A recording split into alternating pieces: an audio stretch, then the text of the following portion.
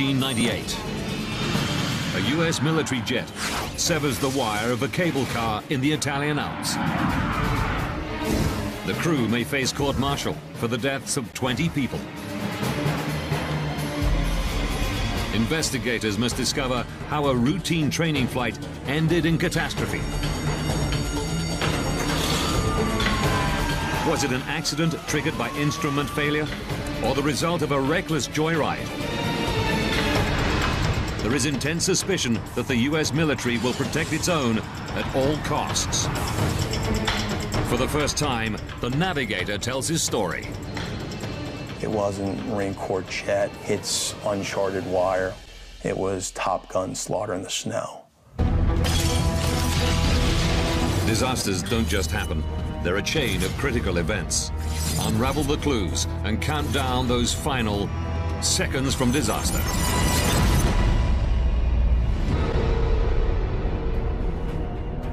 (1998), February the 3rd, 1513.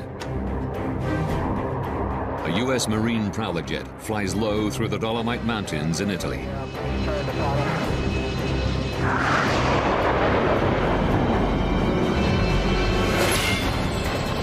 The crew immediately know they've hit a wire.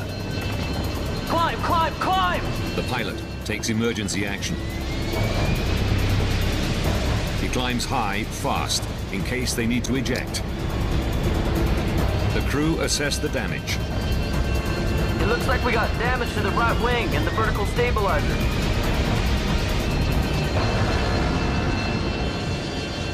To add to his problems, fuel is leaking fast. He knows a wire strike can bring a plane down, and he's 90 kilometers from base. Captain Ashby is a highly experienced pilot, but there's a good chance he won't make it. The flight started in northern Italy as a routine training mission from Aviano Air Base.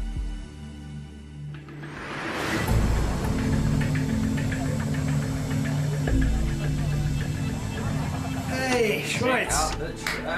1,300 hours. Pilot Captain Richard Ashby prepares for the flight. This will be his last mission with the squadron. He's won a coveted promotion to fighter pilot. For us today, over some peaks, some lakes. Well, there'll be a lot of hang gliders, so we're gonna... Navigator Captain Joe Schweitzer. 5,000 feet. He will plan the route and guide the pilot through the hazardous terrain. Then we're gonna head due south along these ridges and valleys. The Prowler is a 4-seater jet, and in the back will be Captains Rainey and Seagraves. Any questions? So clear. On an operational mission, their role is to work the electronic jamming equipment. Come on, give me a smile. They are part of a US Marine squadron deployed by NATO over the war-torn skies of Bosnia.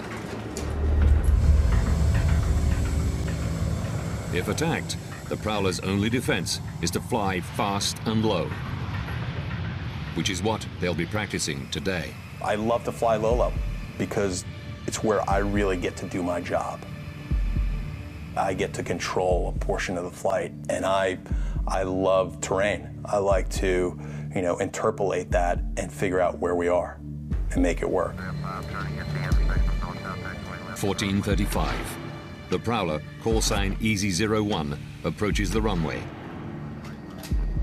Easy-01, you're cleared for takeoff.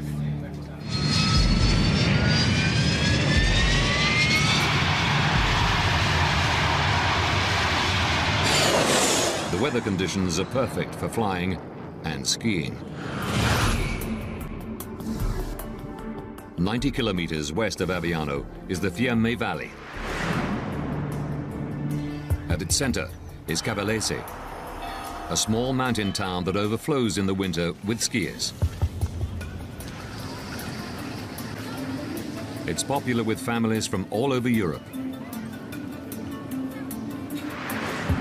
1445. The sun is out, the conditions are perfect, and the slopes are busy. 1452. Flight Easy-01 is under orders not to fly less than 305 meters above ground level. But as the plane descends, the radar altimeter jams.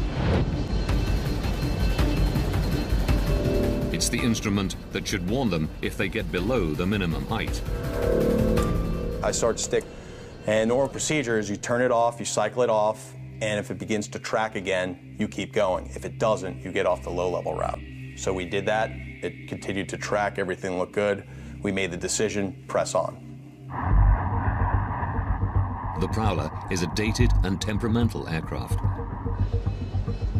We're flying a 1970s aircraft. Things like that happen all the time. In Cavalese, skiers move between the slopes and the town in cable cars. 1507. The Prowler approaches Lake Garda. The crew know that it's a favored location for paragliders and climb to a safe height. At that time, you know, everything was going as it's supposed to go. You feel like the crew's connected, the crew is responding. I thought we were doing pretty well. The ski gondolas in Cavalese work as a pair. One fills to capacity, 20 people, whilst the other contains only the operator preparing for the return trip.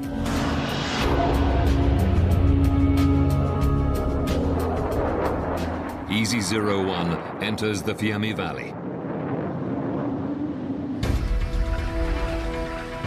1513. The packed cable car is over 100 meters from the valley floor.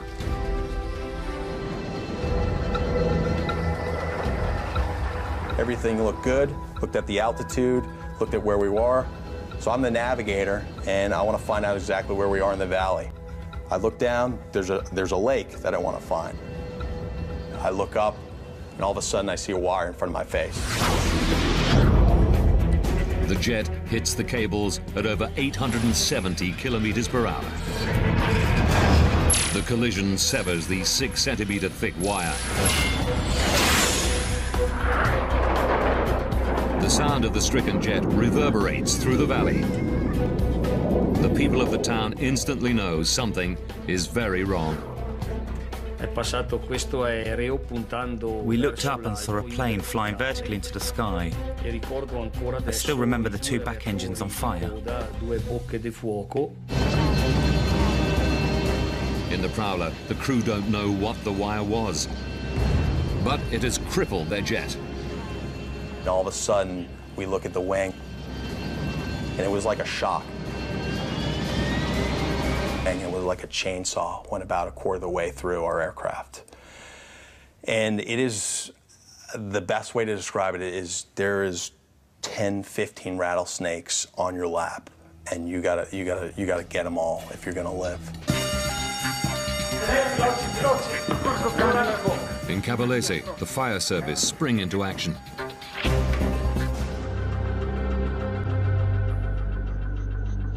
The firemen prepare themselves for the devastation of a plane crash. Even so, they are shocked by what they find. Ma quando siamo arrivati sul posto abbiamo visto la funivia. We saw the cable car was on the ground.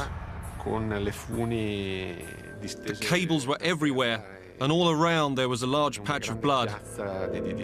Di sangue polverizzato che circondava la funivia.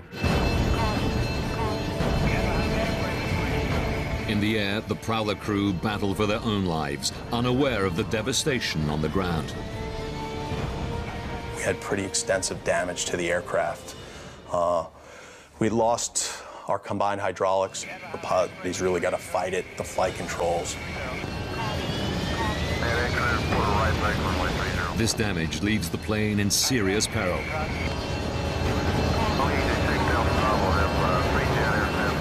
It will take all of the crew's skill and experience to keep the plane in the air. Aviano approach, this is EZ-01. We need to snap to Aviano. EZ-01. 2 minutes after the crash, Navigator Schweitzer radios the Aviano control tower. Approximately 10 miles west of the field. EZ-01, we have radar contact. What is the nature of your emergency? We have a damaged aircraft. This time we're looking to land. How many souls do you have on board, and how much gas do you have? In Cavalese, the hardened emergency crews face the grim reality of the scene. Poi alla fine, purtroppo, Unfortunately, despite the speed of our response, there wasn't really any medical attention we could give them. Because the injuries sustained by the cable car passengers when they hit the ground were so serious. Gravissime lesioni causa proprio l'impatto forte sul terreno.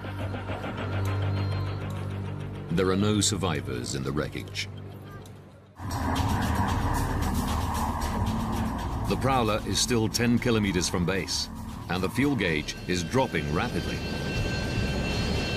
I mean, fuel is life. You're losing gas, and then the hydraulics are out. The hydraulic systems power the jet's flight controls and its landing gear. The crew have no way of knowing if they can get the plane back to base. The damaged Prowler jet is almost impossible to fly. The crew know they're up against it. It literally took every ounce of our collective being to get that jet back. As the Prowler approaches the airbase, the crew can't tell from instrumentation whether their landing gear is functioning.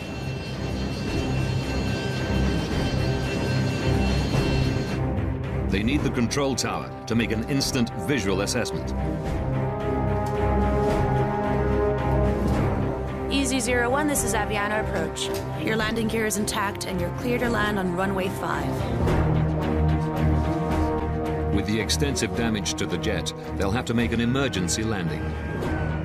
The crash teams scramble and prepare for the worst. This huge sense of urgency. One of the most intense experiences I've ever been through.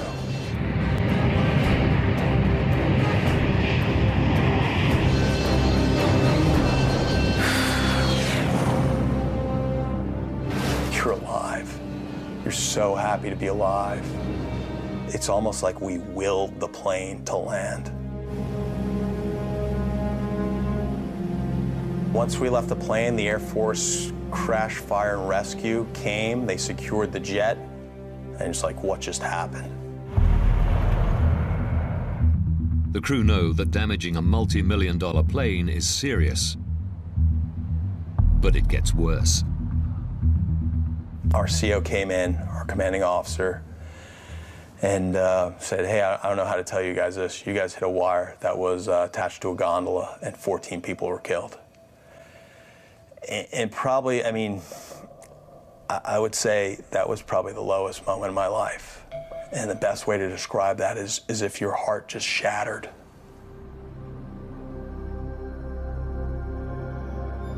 The death toll rises to 20 as the victims' bodies are identified. I cried like a baby. And you cry because you ask yourself the question, why did I live and why did they die?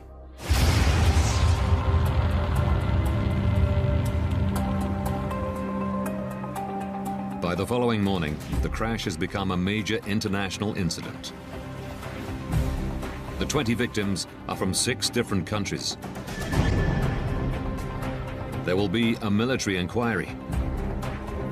Investigators need to know why a routine flight ended in catastrophe. The world is watching and waiting. Emotions run high. The victims' families, the local community, and the world's media want answers. Now, by rewinding the crucial events of that day and going deep into the investigation, we can reveal the truth behind what caused the tragic events in Cavalese.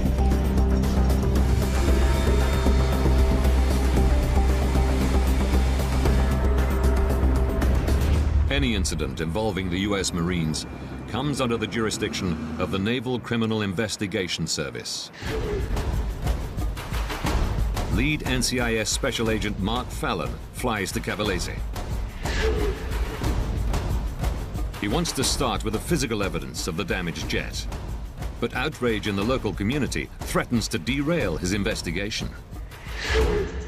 We had some concerns for the safety of the crew.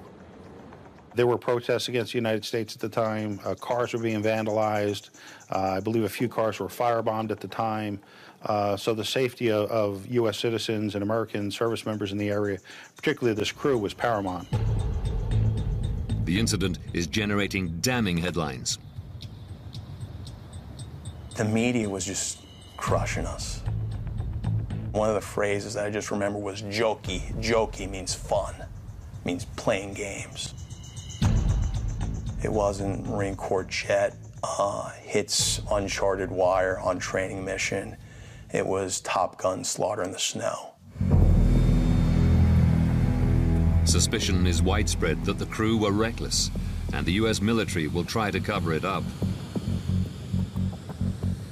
There was a feeling, a climate at the time that the U.S. would, in their opinion, whitewash this investigation and would not hold those Marines accountable.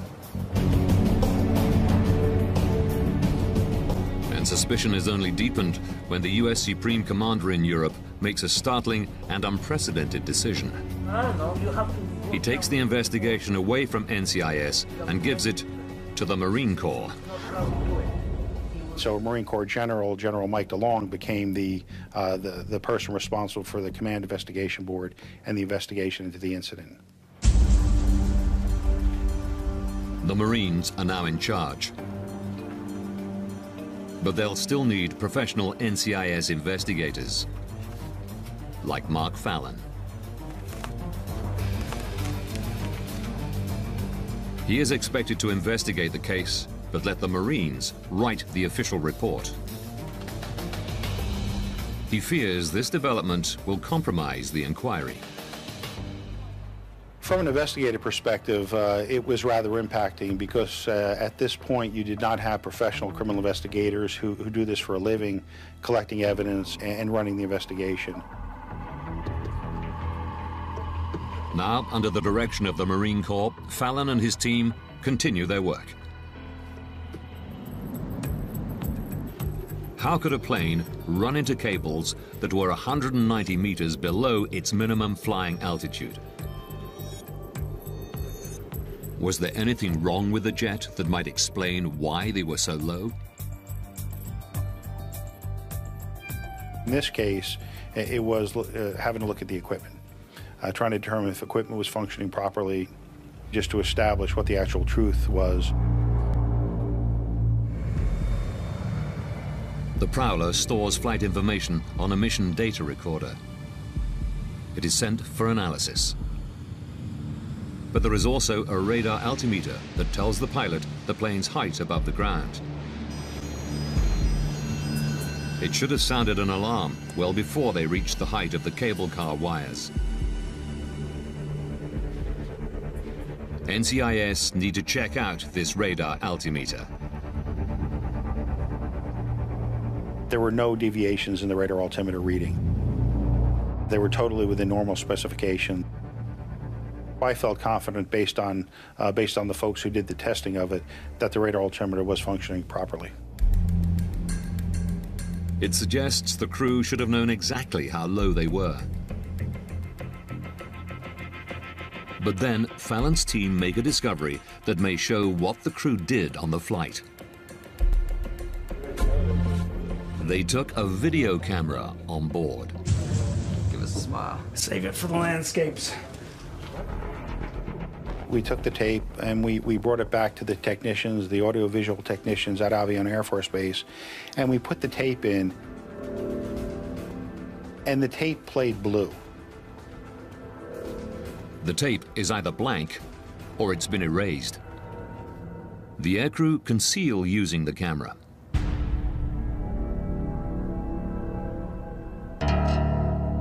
But Fallon's team discover a tiny piece of cellophane. It challenges the crew's story. That was actually a small cellophane wrapper, appeared to have come off a videotape cassette. And for an experienced investigator like Fallon, this doesn't add up. They seem to have opened up a tape At least that was what our theory was when we saw this wrapper. And so for them to go to that much trouble and not tape the route seemed a bit unusual. Fallon is suspicious that he's not being told the truth. But for now, he has to accept the tape is a dead end. The mission data recorder reveals the jet broke the 305-meter altitude limit more than once.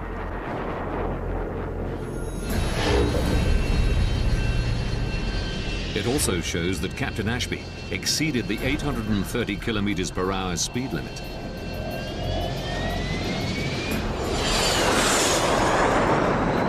This suggests a reckless flight.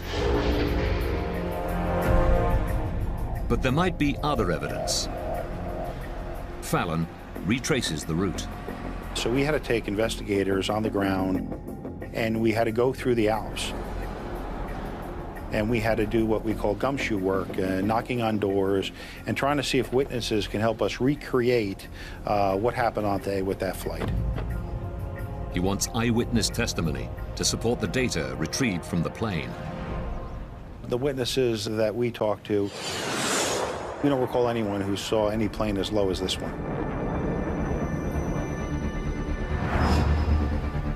Both the mission data and eyewitness reports seem to suggest the jet flew below its minimum altitude and over the speed limit. This crew and Captain Ashby tried to fly that jet as fast as he could, as low as he could, and unfortunately there were some catastrophic consequences that occurred. The evidence so far makes the crew look reckless, but it's not the end of the line. Fallon's findings are handed to the Marine Corps to write the official report.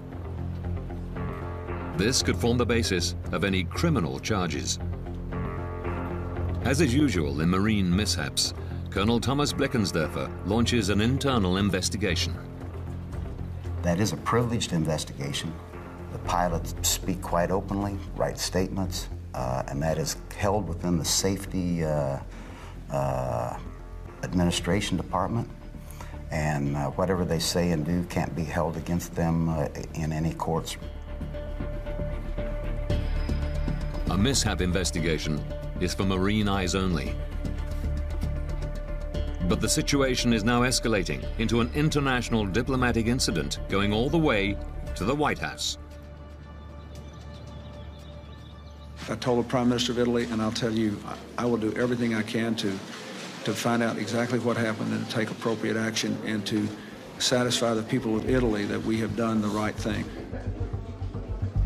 President Clinton had called the Italian premier that morning early and to pass on his words of encouragement. He passed words to the effect that you Americans just may not be operating out of my country anymore. The loss of the Italian air bases would have dire consequences for NATO. The fate of the crew is weighed against the US strategic requirements in Europe. The report has to be declassified. So now we're being told by the commanding general that we're not going to do a mishap investigation because we don't want to be viewed as finding out information and not being able to share it with the media and the Italian administration. The report will combine the NCIS and the Marines' findings. Most importantly, it'll be in the public domain. And it will decide the fate of the crew of EZ-01. Marine Colonel Blickensderfer has all the evidence discovered by NCIS. But, as is standard practice in military investigations, he carries out further inquiries, starting with the crew's flight records. Very good reputation, hardworking, very conscientious, no known reckless tendencies or anything like that. The pilot, Captain Ashby, he had just recently been chosen for the F-18 program. That meant he was chosen as basically one top aviator out of 100. The crew's records show them to be experienced and proficient. But low-level flying is a specialist skill. Pilots need regular practice.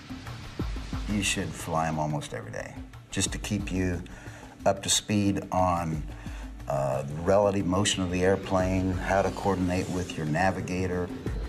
If you don't fly at least a couple of times a week in the low-altitude regime, then you lose that proficiency of being able to sense all that stuff.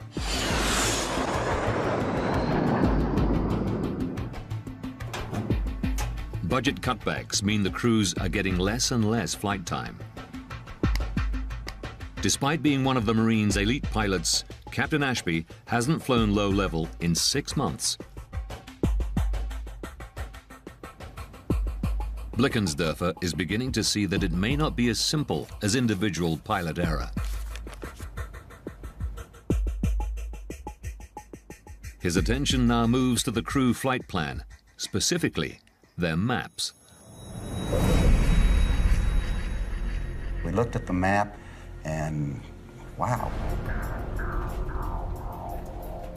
the mishap cable wasn't on the map. But this region is world famous for its ski resorts.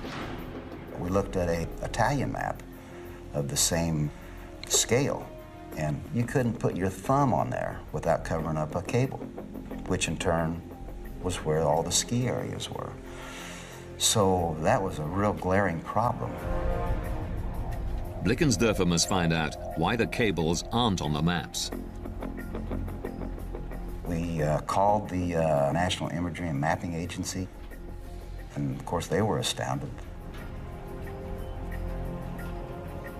What they said was that the data for those cables had been inadvertently removed from their database.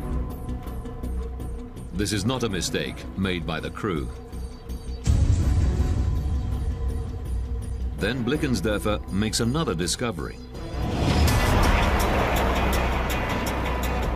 Crews have not been properly briefed on changes to the low-level regulations. Shortly before EZ-01 flew, the minimum AGL, or above ground level altitude, was increased. The one-star Air Force general came over and said, hey, I heard they changed that altitude to 2,000 feet 3 or 4 months ago. The squadron are questioned. All but one are unaware of the 2,000-foot rule.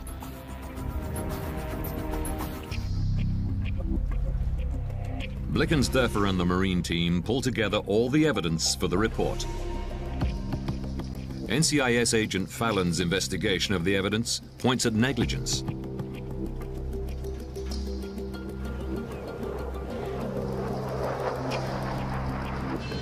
But Blickensderfer has uncovered reductions in crew training, errors on the map, and information not reaching the crew. These are systemic errors. It all goes into the report. But the Marines' top brass are worried. If the Corps are blamed for the accident, the US could lose access to Italian air bases. Blame has to be apportioned, and the final wording of the report is crucial. We had very heated debates, almost arguments about taking information out, not putting it back in. When some of it did get put back in, it might have been written in a way that really wasn't that positive to the aviators, and almost in a way that was misleading and inaccurate. A month after the crash, head of the investigation, Major General DeLong, presents the report. Including the mishap leg, the mishap aircrew flew well below 1,000 feet, 300 meters, the briefed altitude, and exceeded the maximum airspeed by as much as 100 knots. We have concluded the cable strike was not a one-time altitude miscalculation. The crew's fate will be decided in court, but by speaking out, DeLong has left no doubt about the view held by the Marine Corps. The Commandant was hell-bent to hang that aircrew out to dry, and many people would say he may have been doing the right thing in order to save the basing rights in Italy. We started not to feel part of the Marine Corps, and we called ourselves the leper colony. And just because we were out there. It isn't looking good for the aircrew. They are repatriated to the US to face court-martial. Leading for the prosecution is former Marine pilot Lieutenant Colonel Couch. The charges were involuntary manslaughter, which is basically the deaths of the 20 victims as a result of reckless or wanton conduct. It was also a charge for hazarding an aircraft. If found guilty, the crew will face 20 years for every man, woman, and child killed on the Cavalese cable car.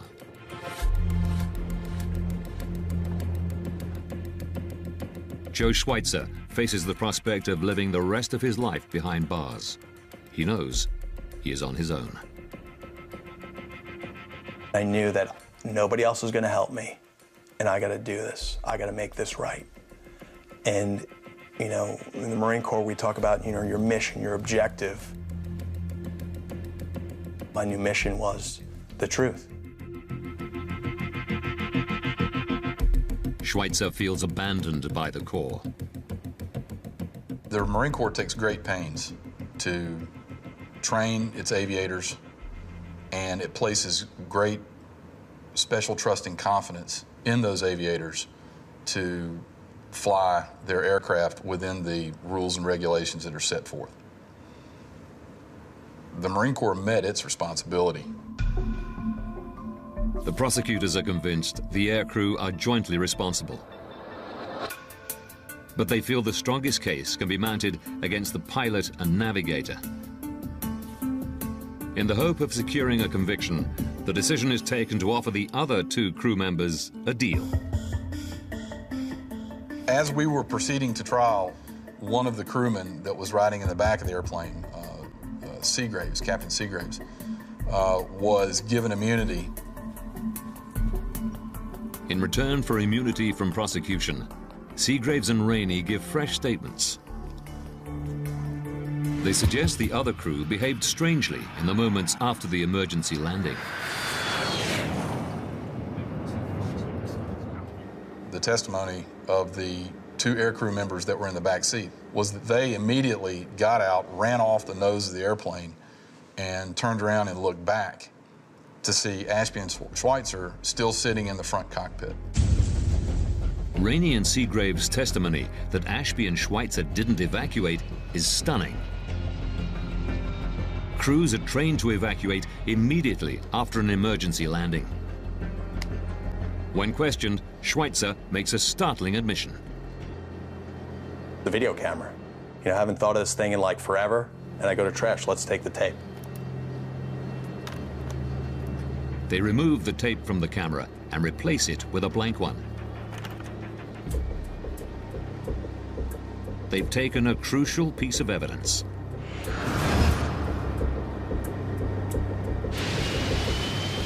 Schweitzer has never spoken publicly about his actions, but we can now revisit the flight of EZ-01 and reveal why he took the tape.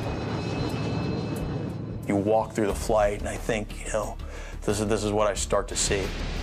We're 5,000 feet above Lake Garda, and it's a beautiful lake. I took the camera out. It was the last time I used a camera. I panned around, and I smiled in the camera. According to the navigator, it was an innocent record of a happy flight.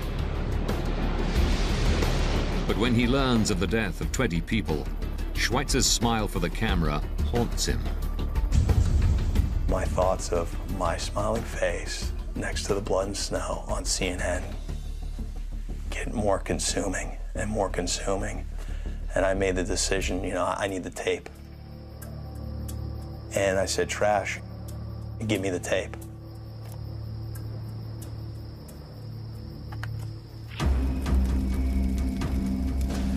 And so the next day, I destroy the tape.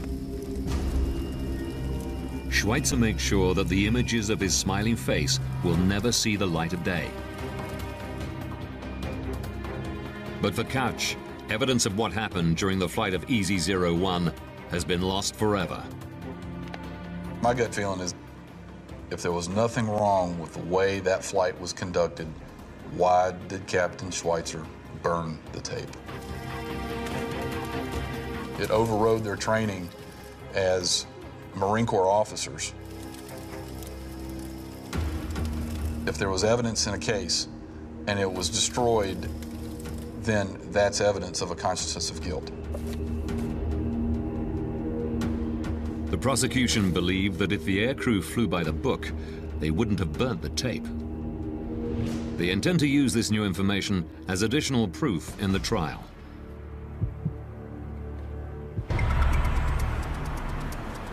One year after the Cavalese cable car tragedy, the court-martial starts.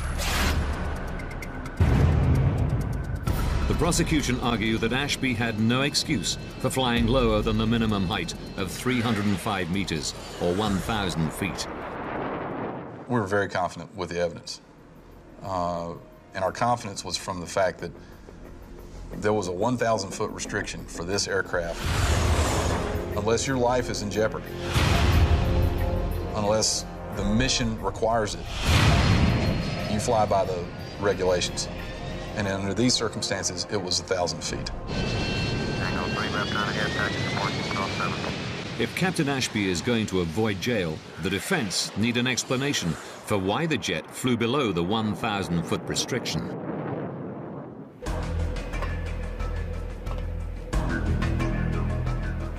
They call a former Marine aviator, an expert in spatial orientation, Dr. Fred Patterson. I told him that, you know, I'll be happy to do this case. I said it's part of my duty as an active duty officer, but I said I got to tell you up front, you may not like the answers that I come up with.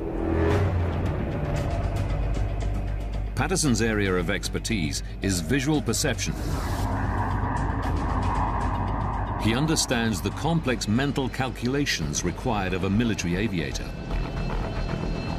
At high altitude, the pilot uses the horizon as a reference point. The horizon stays at a fixed distance from the plane, so it remains at a constant height in his field of vision. On the low-level route, Captain Ashby can't see the true horizon, so he picks the end of the valley as his reference point. As he approaches this reference point, the false horizon falls in his field of vision.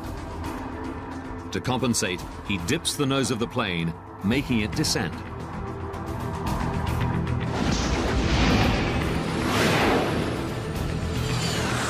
This is an instinctive reaction and begins to provide an explanation for why the pilot behaved as he did. The pilot comes over the ridgeline and he immediately sets his sight picture of the horizon, which is about 37 seconds down the road where he's going to be at the end of the valley. To do that, you have to put in about a 1-degree nose-down attitude. And he's doing that subconsciously. He's not aware he's even doing it. The rat out should have warned the crew of their descent, but it had jammed once before. An intermittent fault with the rat out could explain why the crew of EZ-01 were flying low in the Fiemme Valley, but not why they hit a cable they should have missed.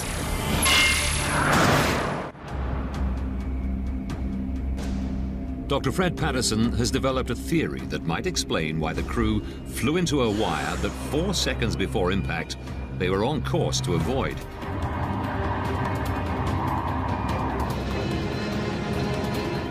He believes that Ashby unknowingly experienced a strange visual illusion at the moment he saw the wire.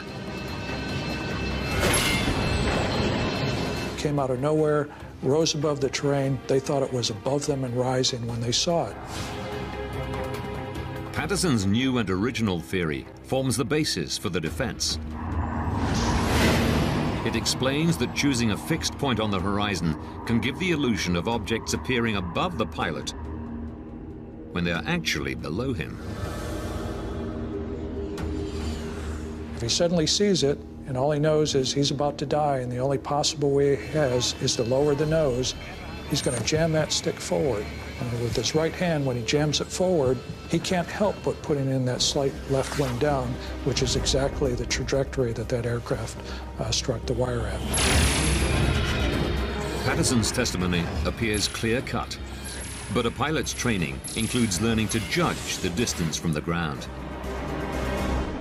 You go out into this valley, when you see cars, roads, trees, all of those things together give you an idea of how far you are from the ground. In aviation, military aviation, we call it the Mark I eyeball. That is the eyes that you have in your head. Couch believes the crash is the aircrew's responsibility, and theirs alone. We, on the prosecution team, came to call it the blame game. They wanted to blame it on the optical illusion. They wanted to blame it on the aircraft. They wanted to blame it on the squadron for the dissemination of information. What the defense was trying to do was to blame everything, but where the blame really did lie, and that was with the aircrew, Captain Ashby and Captain Schweitzer. The defense argue that the Marine Corps must accept responsibility for lack of training and information not reaching the crew. Ashby's fate is decided by a jury of Marines, half of them aviators. It takes them just over 7 hours to return a verdict. They find Captain Ashby not guilty on all counts. When it was over and Trash was acquitted was just, you know, it was a great feeling, because I think we accomplished part of our mission, was to get to the truth. The jury has found a fellow Marine not guilty. To many, it looks like the whitewash the international community feared. There are two shocking things about this case. The first is that it happened to begin with. And the second is that Captain Ashby was acquitted for killing those 20 people. I actually had a member of the jury come to me after the verdict and indicate that for the first time he was embarrassed as a Marine.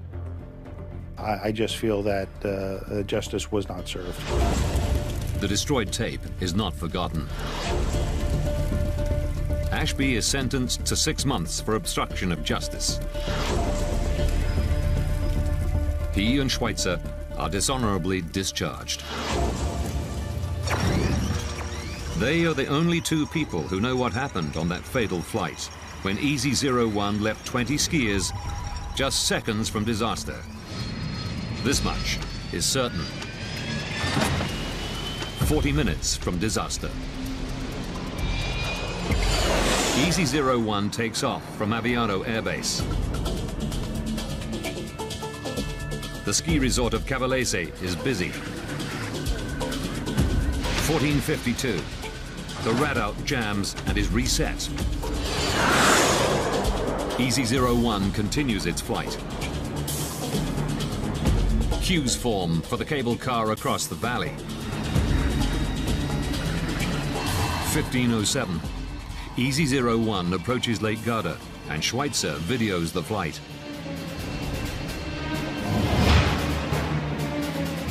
19 skiers and the operator set off.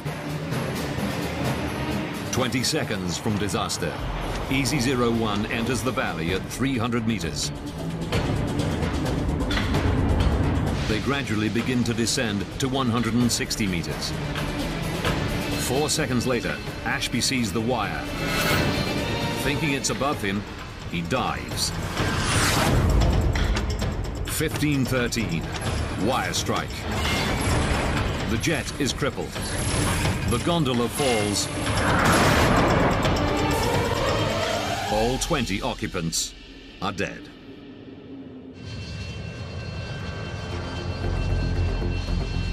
Today, Aviano is still a NATO base, but the Marines are no longer stationed there. To date, no one has been held legally responsible for the tragedy. Don't miss American Weed Mile High Showdown, brand new and back-to-back, this Friday night from 8. Seconds from Disaster is back after the break. Or above ground level altitude was increased. The one-star Air Force general came over and said, hey, I heard they changed that altitude to 2,000 feet 3 or 4 months ago. The squadron are questioned. All but one are unaware of the 2,000-foot rule.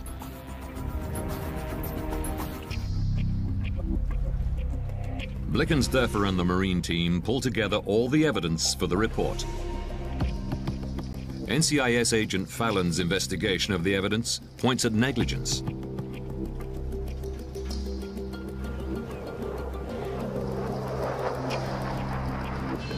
But Blickensderfer has uncovered reductions in crew training, errors on the map, and information not reaching the crew. These are systemic errors. It all goes into the report. But the Marines' top brass are worried. If the Corps are blamed for the accident, the US could lose access to Italian air bases.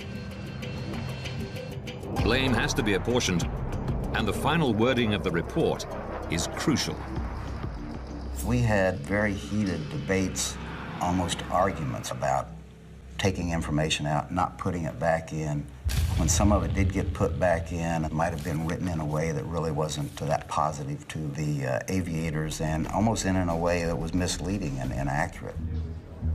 A month after the crash, head of the investigation, Major General DeLong, presents the report. Including the mishap leg, the mishap aircrew flew well below 1,000 feet, 300 meters, the briefed altitude, and exceeded the maximum airspeed by as much as 100 knots. We have concluded the cable strike was not a one-time altitude miscalculation. The crew's fate will be decided in court, but by speaking out, DeLong has left no doubt about the view held by the Marine Corps. The commandant was hell-bent to hang that aircrew out to dry, and many people would say he may have been doing the right thing in order to save the basing rights in Italy. We started not to feel part of the Marine Corps, and we called ourselves a leper colony. And just because we were out there. It isn't looking good for the aircrew. They are repatriated to the US to face court-martial. Leading for the prosecution is former Marine pilot Lieutenant Colonel Couch, and for analysis. But there is also a radar altimeter that tells the pilot the plane's height above the ground. It should have sounded an alarm well before they reached the height of the cable car wires. NCIS need to check out this radar altimeter. There were no deviations in the radar altimeter reading. They were totally within normal specification. I felt confident based on the folks who did the testing of it that the radar altimeter was functioning properly. It suggests the crew should have known exactly how low they were. But then Fallon's team make a discovery that may show what the crew did on the flight. They took a video camera on board. Give us a smile. Save it for the landscapes. We took the tape and we brought it back to the technicians, the audiovisual technicians at Aviano Air Force Base, and we put the tape in, and the tape played blue. The tape is either blank or it's been erased. The aircrew conceal using the camera.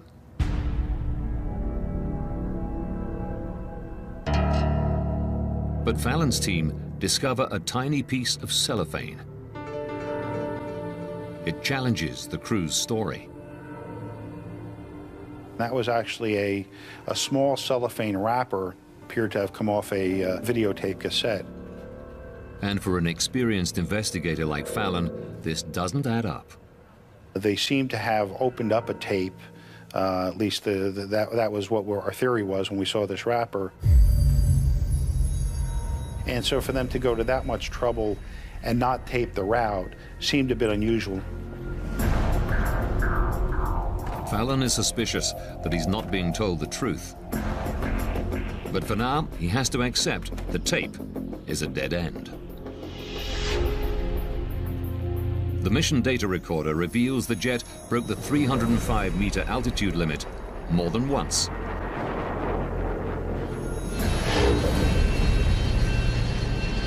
It also shows that Captain Ashby exceeded the 830 kilometers per hour speed limit.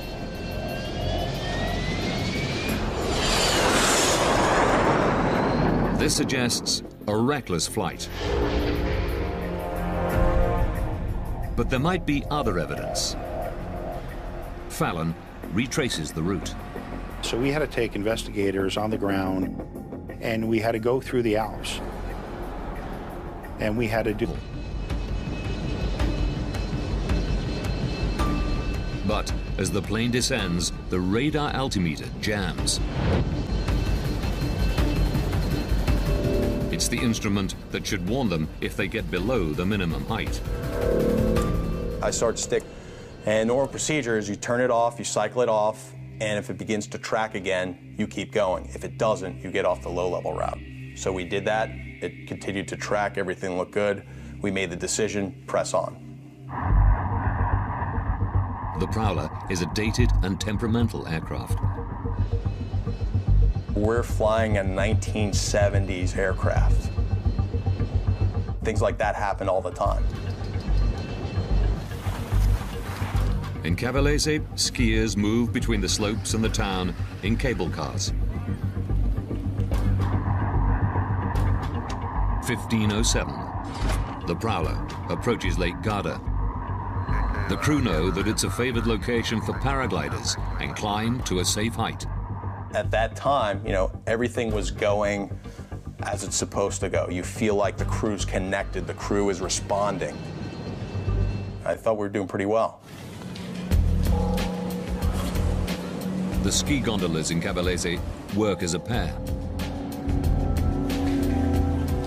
One fills to capacity, 20 people, whilst the other contains only the operator preparing for the return trip.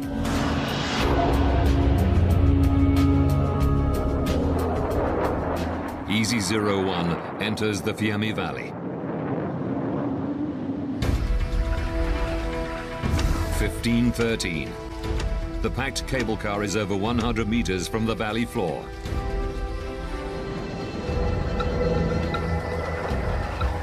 Everything looked good, looked at the altitude, looked at where we were. So I'm the navigator, and I want to find out exactly where we are in the valley. I look down, there's a lake that I want to find. I look up, and all of a sudden I see a wire in front of my face. The jet hits the cables at over 870 kilometers per hour. The collision severs the 6-centimeter thick wire. The sound of the stricken jet reverberates through the valley. The people of the town instantly know something is very wrong. We looked up and saw a plane flying vertically into the sky. I still remember the two back engines on fire. In the Prowler, the crew don't know what the wire was, but it has crippled this and climbed to a safe height. At that time, you know, everything was going as it's supposed to go. You feel like the crew's connected, the crew is responding. I thought we were doing pretty well. The ski gondolas in Cavalese work as a pair. One fills to capacity, 20 people, whilst the other contains only the operator preparing for the return trip.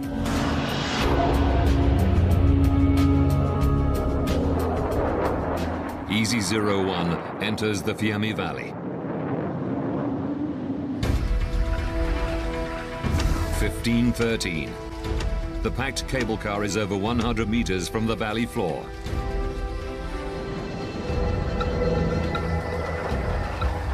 Everything looked good, looked at the altitude, looked at where we were. So I'm the navigator, and I want to find out exactly where we are in the valley. I look down, there's a lake that I want to find. I look up, and all of a sudden I see a wire in front of my face.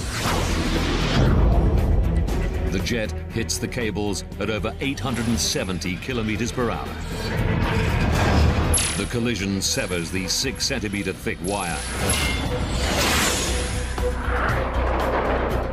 The sound of the stricken jet reverberates through the valley. The people of the town instantly know something is very wrong. We looked up and saw a plane flying vertically into the sky. I still remember the two back engines on fire. In the Prowler, the crew don't know what the wire was, but it has crippled their jet. And all of a sudden, we look at the wing, and it was like a shock. And it was like a chainsaw, went about a quarter of the way through our aircraft. And it is, the best way to describe it is there is 10, 15 rattlesnakes on your lap, and you gotta get them all if you're gonna live. In Cavalese, the fire service spring into action.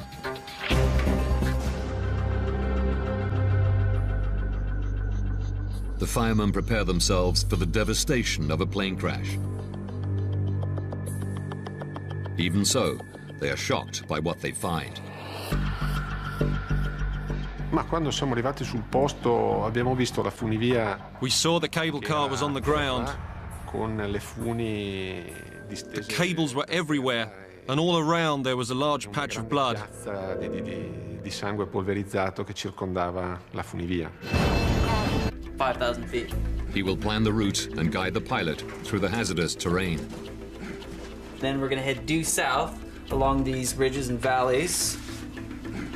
The Prowler is a 4-seater jet, and in the back will be captains Rainey and Seagraves. Any questions? So clear. On an operational mission, their role is to work the electronic jamming equipment. Come on, give me a smile. They are part of a U.S. Marine squadron deployed by NATO over the war-torn skies of Bosnia. If attacked, the Prowler's only defense is to fly fast and low, which is what they'll be practicing today. I love to fly low because it's where I really get to do my job. I get to control a portion of the flight, and I love terrain. I like to, interpolate that and figure out where we are and make it work. 1435. The Prowler, call sign EZ-01, approaches the runway. EZ-01, you're cleared for takeoff.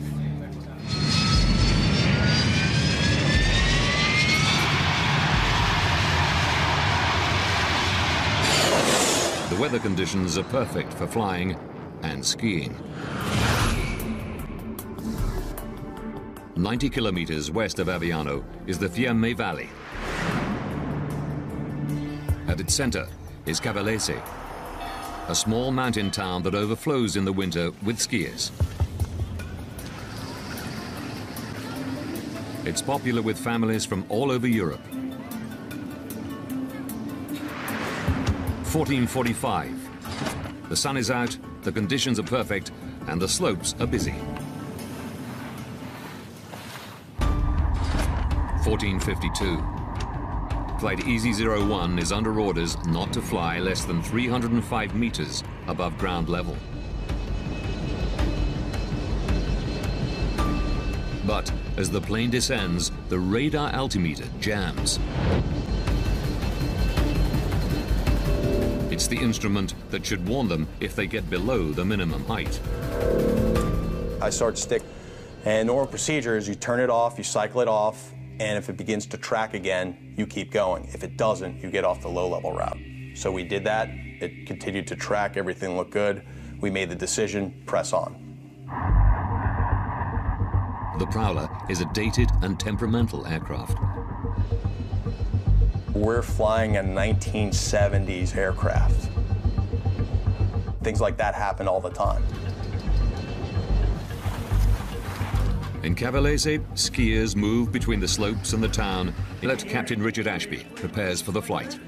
This will be his last mission with the squadron. He's won a coveted promotion to fighter pilot. For us today, over some peaks, some lakes. Well, there'll be a lot of hang gliders, so we're gonna... Navigator Captain Joe Schweitzer. 5,000 feet. He will plan the route and guide the pilot through the hazardous terrain. Then we're gonna head due south along these ridges and valleys. The Prowler is a 4-seater jet, and in the back will be Captains Rainey and Seagraves. Any questions? So clear. On an operational mission, their role is to work the electronic jamming equipment. Come on, give me a smile. They are part of a US Marine squadron deployed by NATO over the war-torn skies of Bosnia. If attacked, the Prowler's only defense is to fly fast and low, which is what they'll be practicing today. I love to fly low level because it's where I really get to do my job. I get to control a portion of the flight, and I love terrain. I like to, interpolate that and figure out where we are and make it work. 1435. The Prowler, call sign EZ-01, approaches the runway. EZ-01, you're cleared for takeoff.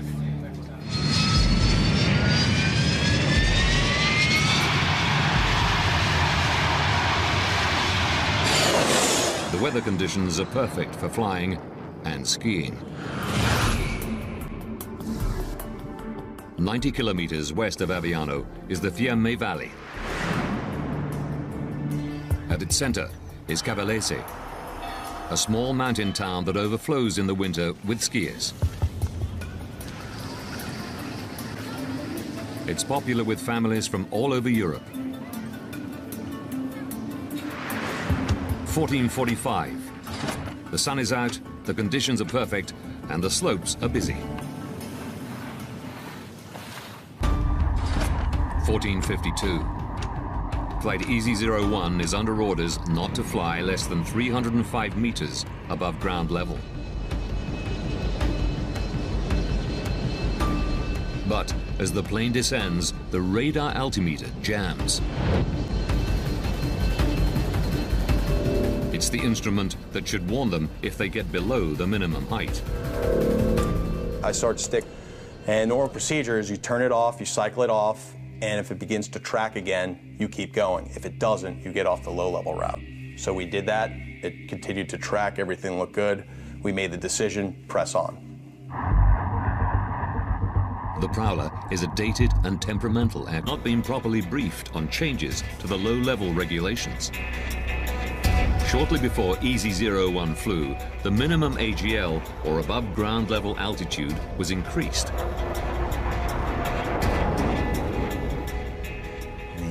One-star Air Force general came over and said, hey, I heard they changed that altitude to 2,000 feet 3 or 4 months ago. The squadron are questioned. All but one are unaware of the 2,000-foot rule.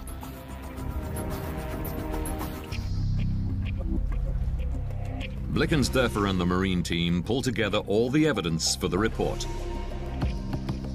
NCIS agent Fallon's investigation of the evidence points at negligence.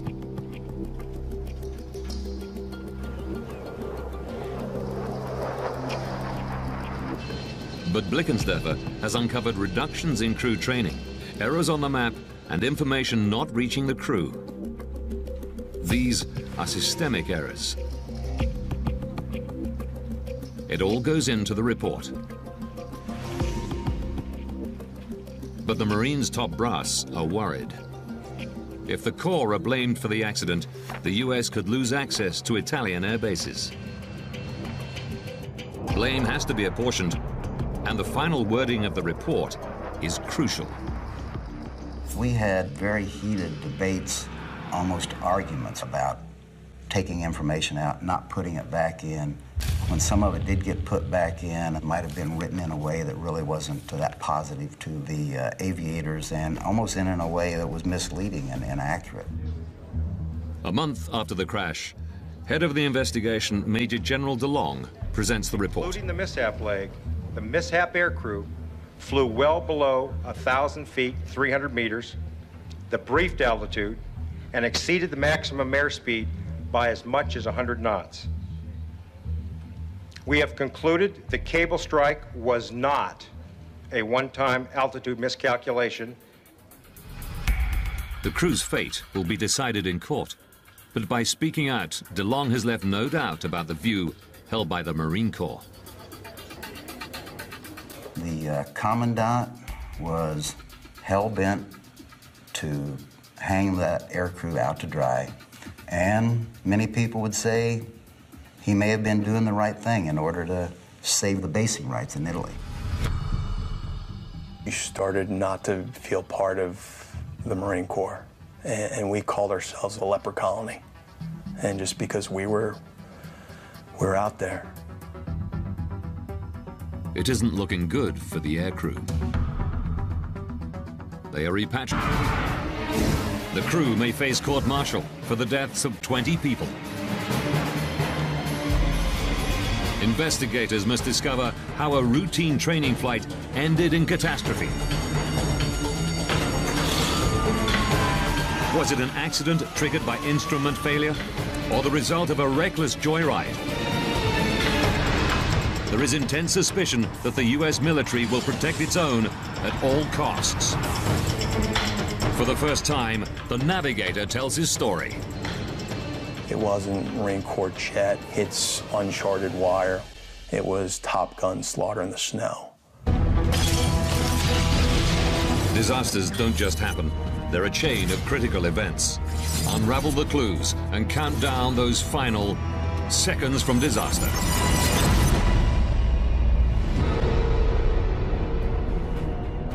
(1998), February the 3rd, 1513. A US Marine prowler jet flies low through the Dolomite Mountains in Italy.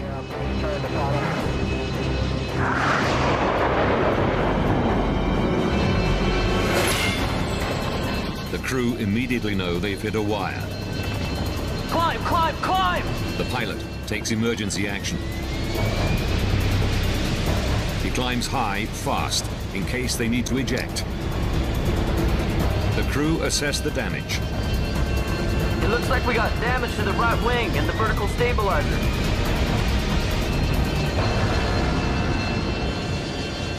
To add to his problems, fuel is leaking fast.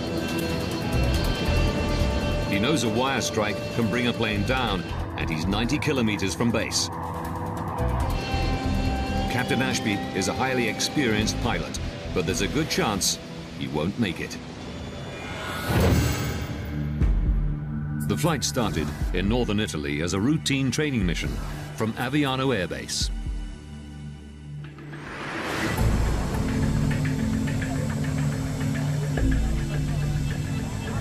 Hey, Schweitz. 1,300 hours. Pilot Captain Richard Ashby prepares for the flight. This will be his last mission with the squadron. He's won a coveted promotion to fighter pilot. For us today, over some peaks, some lakes. Well, there'll be a lot of hang gliders, so we're gonna... Navigator Captain Joe Schweitzer. 5,000 feet. He will plan the route and guide the pilot through the hazardous terrain. Then we're gonna head due south along these ridges and valleys. The Prowler is a 4-seater jet, and in the back will be Captains Rainey and Seagraves. Any questions? So clear. On an operational mission, their role is to work the electronic jamming. Taking information out, not putting it back in.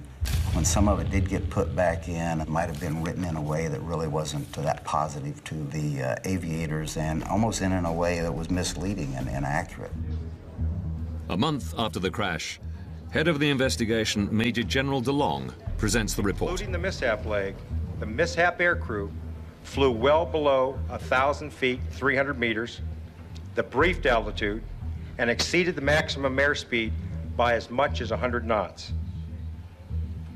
We have concluded the cable strike was not a one-time altitude miscalculation. The crew's fate will be decided in court, but by speaking out, DeLong has left no doubt about the view held by the Marine Corps. The commandant was hell-bent to hang that aircrew out to dry, and many people would say he may have been doing the right thing in order to save the basing rights in Italy. We started not to feel part of the Marine Corps, and we called ourselves the leper colony. And just because we're out there. It isn't looking good for the aircrew. They are repatriated to the US to face court-martial. Leading for the prosecution is former Marine pilot Lieutenant Colonel Couch. The charges were involuntary manslaughter, which is basically the deaths of the 20 victims as a result of reckless or wanton conduct. It was also a charge for hazarding an aircraft. If found guilty, the crew will face 20 years for every man, woman, and child killed on the Cavalese cable car.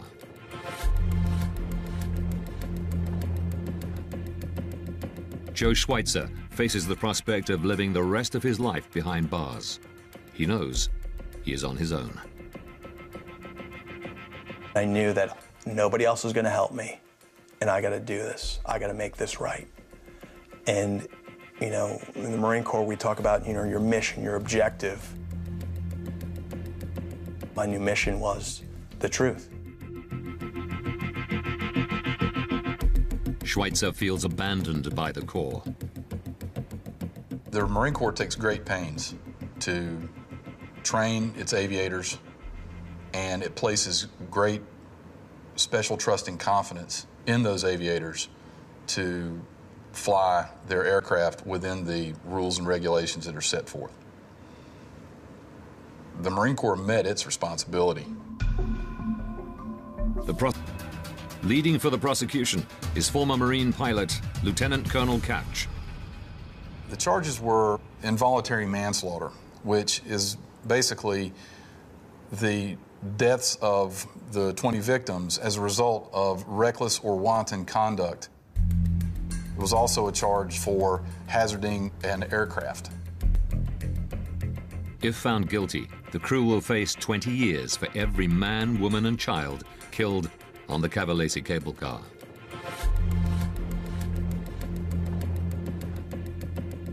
Joe Schweitzer faces the prospect of living the rest of his life behind bars. He knows he is on his own.